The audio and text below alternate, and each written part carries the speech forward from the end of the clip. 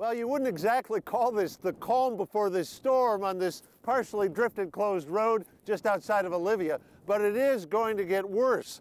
We are still 8 hours from the blizzard warning kicking in. Travel will be hazardous much of the day into tonight. We drove into Olivia via Highway 212. Winds 20 to 25 miles an hour with gusts to around 40 miles an hour. A winter storm, a precursor to a blizzard. Blizzard warning Saturday for western into south central Minnesota. Call this Cold, snowy, a rural Minnesota trifecta. windy. 40-mile-an-hour wind gusts having their way with more than half a foot of powder. It's nasty out.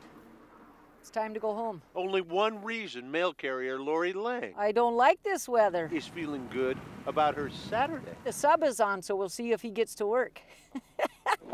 Renville County, Let's go. hunkering down. Stocking up on pot for the weekend. Make sure we can get through if we get stuck in.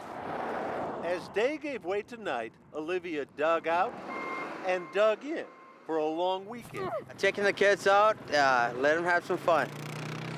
Not necessarily indoors. That's not our style, no. Go out and have some fun. Fun. Renville County style. That's what it is. We can't control it.